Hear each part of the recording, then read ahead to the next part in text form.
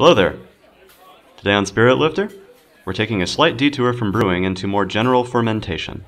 Specifically, the kind that happens in a corked bottle instead of a brew kettle. Before that, a question. What did the Brothers Grimm have to do with East Germany? Truth is, not much. But there is at least a tenuous connection to be made between their collection of fairy tales and the namesake of the largest producer of Sekt, or German sparkling wine. Perhaps the founders of the Rotkäppchen Sektkellerei grew up reading the Grimm's collected tales and felt a special affinity for the one where a red-cloaked maiden visits her grandmother, only to nearly fall prey to a cunning wolf.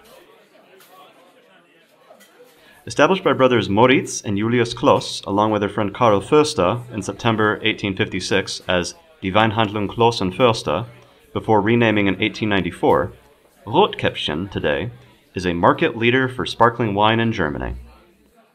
Located in the town of Freiburg in Sachsen-Anhalt, this winery commands respect for surviving not only both world wars, but over 4 decades of rationing and austerity in the former German Democratic Republic. The winery produces a range of dry and semi-dry beverages, as well as Glühwein, fruit-flavored concoctions, and even alcohol-free varieties for the teetotalers. Luckily, for the purposes of this feature, they also come available in individual serving bottles of 20 milliliters. The Rosé Trocken, or dry rosé, comes in at 11% alcohol by volume. As the name suggests, it is a delightful pink color. All the more appropriate as it is singled out as der Fruchtige, or the fruity one. Bubbly as it should be, this rosé delivers on being both dry while still showing off fruity characteristics that remind one of treats that might be served at a weekend brunch or on a sunny picnic.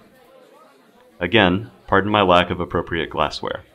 As you can tell by now, I prefer beer over wine, and I have the glasses to show for it.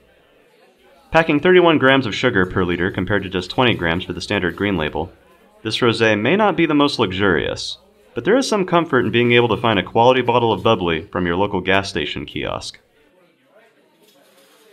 Thank you kindly for watching. I'm probably a bottle deep by the time you watch this, and I hope you're enjoying yourself as much as I am this Friday. Until the next time, auf deine Gesundheit.